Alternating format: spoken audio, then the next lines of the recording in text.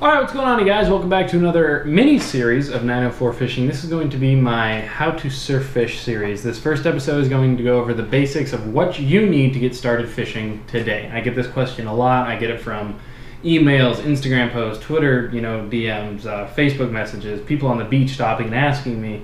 And a lot of it is usually something along the lines of, hey, I just moved here from insert northern, state. How do I get started surf fishing? The short answer is you don't need all the fancy stuff that I've got. I've got a lot of stuff that I've fine-tuned over the years, and I've kind of, tailored to my taste kind of deal. You don't need a $1,000 rod and a $600 reel. You don't need none of that, all right? So right here, this is my very first, we're gonna go over the rod and reel first. This was my very first combo that I got started with surf fishing. As you can see, it's a Shakespeare Alpha. It is a 9-foot rod, medium heavy action. Don't know how well you're gonna be able to see that, but that's, the specs on it.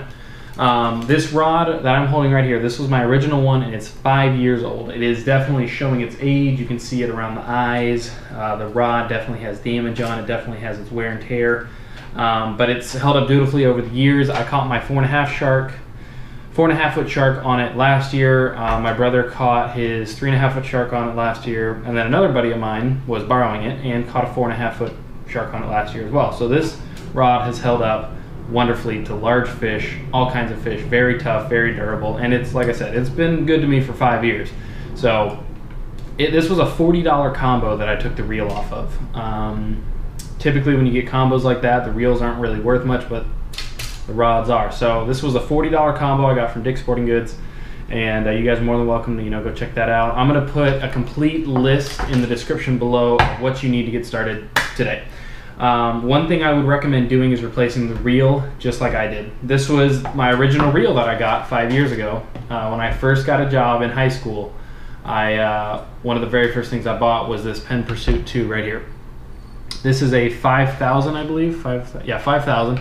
I've got 20-pound mono on it right now. That's really all you need. You don't need to go crazy with your line. You don't need 60-pound braid. You don't need 80-pound braid. You don't need 40-pound mono. If you go that high with your line, you're gonna have trouble casting it, especially on a shorter rod like this.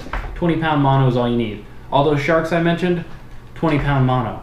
I caught a 29-inch red, 20-pound mono. You don't need super crazy heavy line to do this. 20-pound mono is all you need. This reel, the Penn Pursuit 2, I think this was another $40 reel. So all in all, it's an $80 combo, which as far as surf fishing is concerned, isn't bad, considering I've got combos on the backboards that are getting into the 200s and 300s now that I've kind of gotten into it more. But if you're kind of exploring it and you need to think, I wonder if this is something for me, cheap combo. I can't say that enough. Cheap combo. Your basic rig to get started is going to be a high-low rig.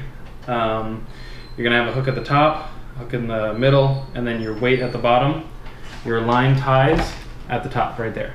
So this is where your line will attach. You've got a hook here, and the weight here. For weight, I would suggest between 2 and 4 ounces. I usually shoot the gap and go for 3 ounces. I find that typically holds up against most surfs. If you've got a super heavy current, you might have to increase, but 3 ounces should hold you pretty well. So that's how that rig should look once you're done with it, of course, with hooks on it. But I see a lot of people kind of mess that up. They tie the line here or in the middle. You tie the line at the top, and then the weight goes on the bottom. Simple as that. For hook sizes, again, you don't need super big hooks. Big hooks do not mean big fish. I caught, let's see, the 4.5-foot I caught last year was on a 3/0 hook. 3/0 hook. The 3-foot shark that my brother caught was on a 2/0 hook. And my red was on a 2/0 hook. This is a 2/0 hook, just to put in size comparison, all right? That's a 2/0 hook. You don't need a massive hook to catch big fish. You just need to have the hook. So what I typically do is I go with a 1/0, which is a 1/0. I don't know why it looks like that. I don't know why it's said like that. It's just a 1/0 hook. You need a 1/0 and a 2/0 hook. That is what I use. So typically what I'll do is I'll put the 1/0 on the top and the 2/0 on the bottom. Don't ask me why, that's just what I do. Your bait, until you get used to surf fishing, pick yourself up some of these, all right? This is fish bites. You cannot go wrong with these. I carry these with me every time I go fishing in case the shrimp isn't working, or the clams, or the cut bait, or the live mullet, or whatever I'm using isn't working, this will catch you fish no problem. No problem. What this is a bait that I buy the strips. You can buy them, you know, pre-cut, but I buy mine so that I can actually cut it myself. So what it is it looks like gum, but you cut this into about an inch strip. That's about how far or how long one I would put on it. And then you just put your hook through it. And then inside of it, I don't know if you can see it, you probably can't. Inside of it, there's actually mesh so that it won't fly off your hook and the fish can't steal your bait. So this is basically a foolproof bait on how to catch fish from the surf. Now with this, you're probably going to catch whiting and croaker and spots and things like that, but you're going to catch fish. If you want to catch fish from the surf, this is what you need to do. So we're just going to recap everything. Get yourself a nice cheap combo. Don't go crazy, don't get expensive until you know this is something you want to do. Get yourself a high-low rig, or I call them tree rigs. Grab it from the wrong point. High-low rig or tree rig. Get yourself a 3-ounce pyramid sinker. Tie the 20-pound line to the top of that. Get yourself some 1/0 and 2/0 offset circle hooks. I use Gamakatsu. That's just the brand that I use. I've never had one break and I trust them. But that will get you started surf fishing. Look out for my next episode in this mini series. I will be going over rod sizes and rod types, actions, tips, things like that.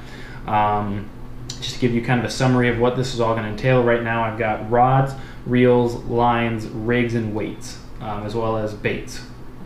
So 6 episodes are going to come after this one, but I'm going to go in depth on all of it, give you all the information that I have, and teach you how to surf fish the best that I can. A lot of people have asked me, so here you go.